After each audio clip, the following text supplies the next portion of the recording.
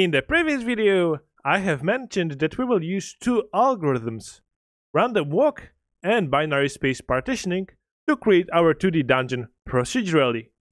We will explore how those two algorithms work in this video, but first, I would like to explain the higher level concept of procedural generation of structures such as dungeon or a house. The basic idea is that a dungeon is a room or set of rooms.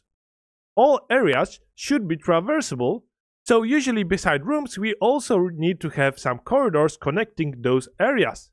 Now we have two methodologies to create dungeons procedurally. First one is corridors first, meaning that we will create a series of corridors so that we know that they are connected together, so they are traversable, and later we are going to randomly select points on the path of those corridors and create a room there using, for example, a random walk algorithm. The second methodology is room first approach, meaning that we prioritize creating playable areas, so rooms, and only after we generated the rooms, we want to connect them using corridors. This poses an issue of how to create those corridors to connect in a meaningful way the rooms. Here we are going to only focus on a very simple method to create those corridors. Now, let's explore the algorithms.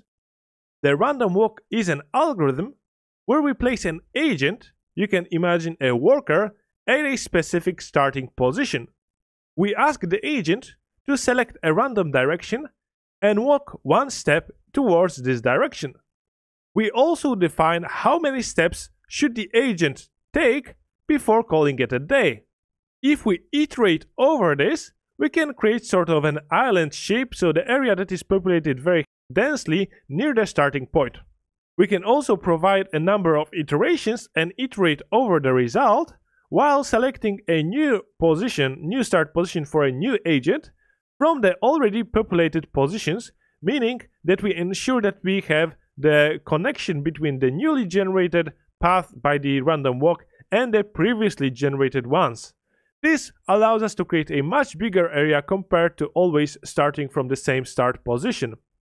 The second algorithm is the binary space partitioning, and this allows us to split a given area into smaller rooms. The basic idea is that we take a big space and split it vertically or horizontally.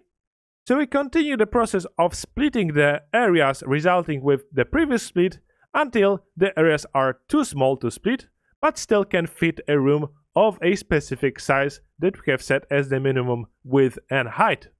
And now for our conditions, we are going to discuss it when we implement this binary space partitioning algorithm.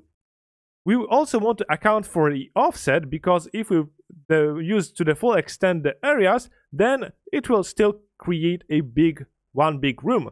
So instead of this, we want to add some offset, like one tile from each side, so the rooms are separated by walls. We should end up with set of rooms, and if we create corridors between those rooms, we will end up with a dungeon that is made up of multiple rooms connected with corridors. And at the end of this tutorial, we are going to ensure that we surround those areas that we have found and the corridors with wall tiles. We are going to discuss more how we are going to create walls around those areas in the future episodes. Now this concludes the theory section. In the next video, we will set up the example project and start implementing the procedural generation in Unity 2020. See you in the next video.